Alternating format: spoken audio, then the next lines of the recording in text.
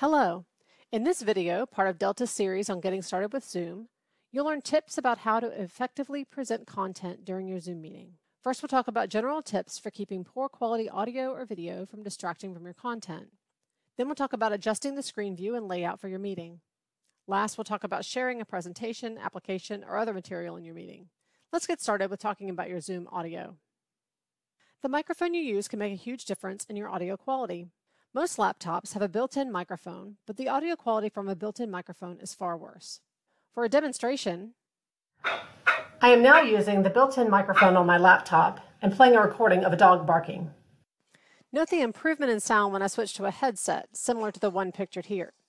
The recording of the dog barking is far less of an issue when using this sort of microphone that is designed to pick up sound from only one direction. Using a headset with speakers will also minimize audible distractions for you. Some people use wireless Bluetooth earbuds.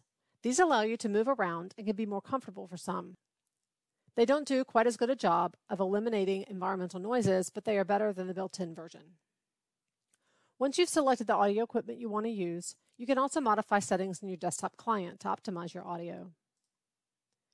You may recognize this screenshot from the video on using the desktop client. This is the audio settings menu. Here you can see that you can ask Zoom to suppress background noise, and if you know you're in a noisy environment, you might select high for your meeting.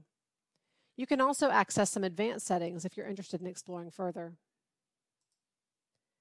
When it comes to video, most laptops also have a built-in webcam. You might consider purchasing and using an external webcam. It will give higher quality video and can be repositioned for a desired angle or pointed at anything in the room that you'd like to show your participants. If you're presenting from your laptop, you'll often be looking down at the screen and camera, which is less flattering. Here is a side-by-side comparison of my own video feed. The picture on the left is the video from an external webcam, and the right is the laptop webcam. As you can see, the angle is different and the resolution and color are far better on the left video. The video settings in your desktop client can also help you to manage your appearance. You can adjust for low light either manually or automatically using the drop-down menu to select one or the other. Touch Up My Appearance softens the edges of the video for a more refined look. Again, you can find more advanced settings from this menu as well using the Advanced button. While we're here, you can also see a couple of settings that have to do with your own experience viewing the video feed in a Zoom meeting. Whether you see non-video participants in a gallery view, they would just show up as a profile picture or name, and whether you automatically see yourself as an active speaker when you are speaking. We'll talk more about active speaker view in a moment. You can also choose here how many participants are in a gallery view. This leads us to topic 2, which is adjusting the screen view and layout for your meeting. This picture shows an active speaker view. In this view, the active speaker takes up most of the screen, while the other participants are shown in a smaller view across the top of the screen.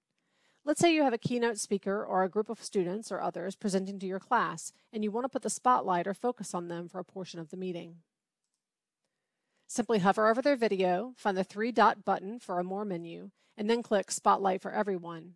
That person is now in the active speaker view for all your attendees. You can even do this to yourself if you are delivering content in the class meeting. You can spotlight up to 9 participants. Go to the More menu over Additional Speakers and then select Add Spotlight here. The same menu is where you will go to remove a spotlight as well. Your other option is Gallery View, where you can see up to 49 video feeds at once. Incidentally, in this screenshot, you can see the button where you'll go to toggle between Gallery and Active Speaker View. Gallery view might be useful in a meeting where there is a more free-form discussion rather than a presentation. When you are in gallery view, you can rearrange the order of participants on the screen by clicking and dragging a participant's video to a new location. If you want your participants' view to match your own, you'll use the same button at the top left and select Follow Host Video Order. You can also release others' view from following yours in the same place. Our discussion thus far applies to when no one is sharing a screen in Zoom. Our last topic for this video is sharing your screen or application with your Zoom participants.